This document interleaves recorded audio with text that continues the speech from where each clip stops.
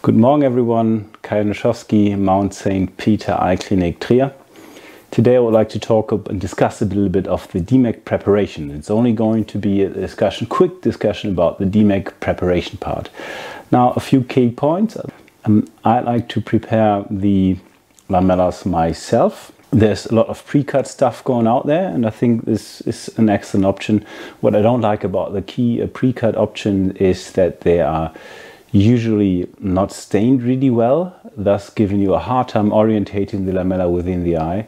Therefore you have to restain it within the injector, and this can sometimes lead to contact of trypan blue with the endothelium, and I don't like that.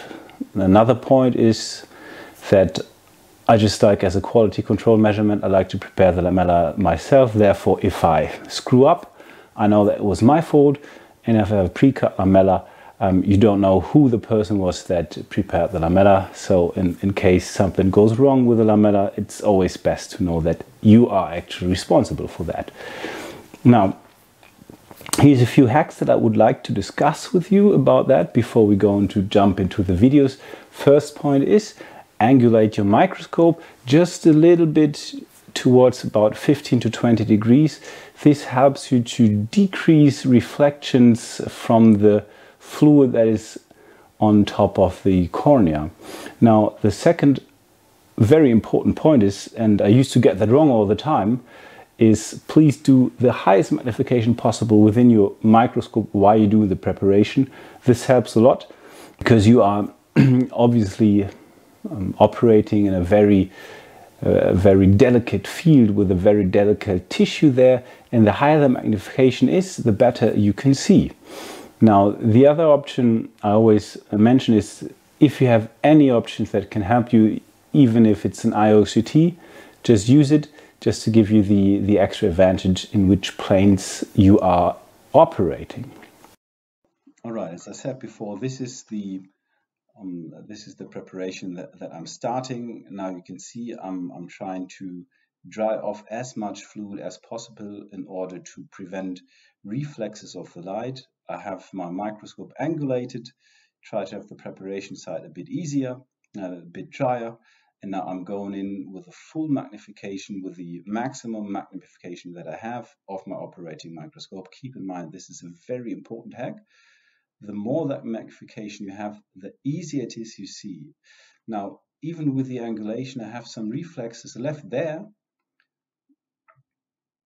and I'm using the preparation knife only in a horizontal fashion in order not to create holes. Now, I've switched on the iOCT, and when you see me operating there, look at the OCT, please.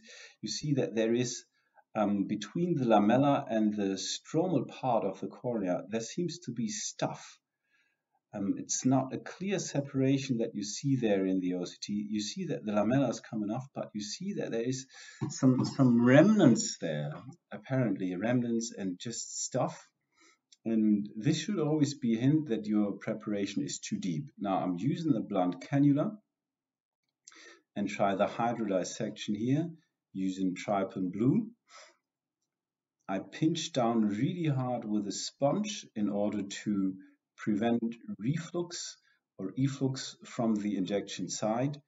And now look at what's happening. What's happening now is that I'm creating unintentionally this tree sign within the corneal part, and this tree sign indicates that you are too deep, and therefore I'm switching preparation sides. I always recommend going 180 degrees for the mispreparation side.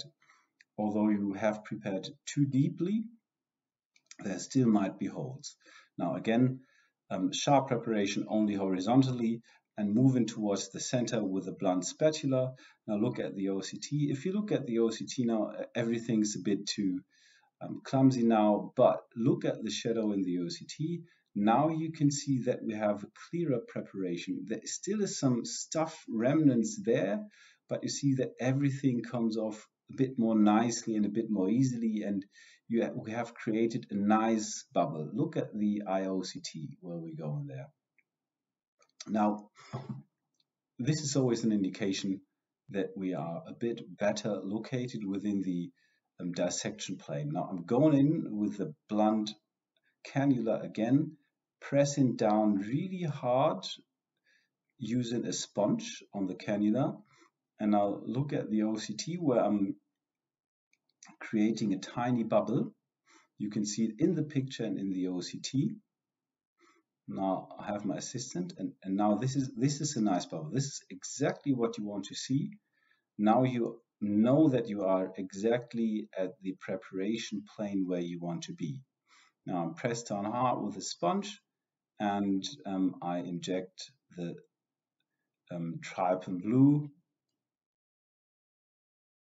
I give it some time to let it stain. Remember, there's no contact of trypan blue with the endothelium, thus making it a very nice preparation method. Now what I do is I twist the blunt cannula 90 degrees, thus creating an opportunity for the dye to flow out of this bubble. And I use the sponge to create a little bit of suction force in order to suck out the dye under the lamella. Now what I do usually in those cases, I just do a quick iOCT scan to see just how much remnants of the trypan blue are underneath the lamella, because the more remnants you have, the more likely you are to have a larger trephine site with this 7-0 trephine. Now I'm just doing a slight trephination there. I'm not going full thickness of the cornea, and then I'll put in a little bit of BSS to do a shark fin preparation. This is another example there you can see really well how the separation site works here. Again, horizontal movements with the sharp knives. Now the blunt spatula, you can see it in the shadow in the OCT. It's very nice separation. There is not much of the stuff within the lamella and the corneal part. Again, I'm going in with the blunt cannula to do the dissection with the trypan blue, trying to dissect the membrane. And again, you just enter with the cannula, and then you take a sponge, a cigar sponge in this case, and you push down really hard. Now what happens in this case is that I'm only creating a little bit of a bubble, and I haven't prepared enough towards the central part. Therefore, I'm just going in, preparing a little bit more with the blunt spatula, and then I'm pressing down again really hard just to create this bubble. You can see that we are creating this bubble nicely, thus having a perfect preparation plane for this. Again, blunt spatula, I'm going to turn it now 90 degrees. You can see it, thus yielding a path for the trypan blue to exit the sublamellar space using a sponge to create an extra suction. Now you can see that the trypan blue staining isn't really that accentuated, and that's due to the fact that I just haven't stained that long. But this was only in the case where I was doing only in DMEK, not a combined operation, therefore I wasn't expecting that much. Now 7-0 trephination, as you see again. And now I'm putting again a few drops of BSS in order to help me create this arrowhead side to give me an orientation within the eye.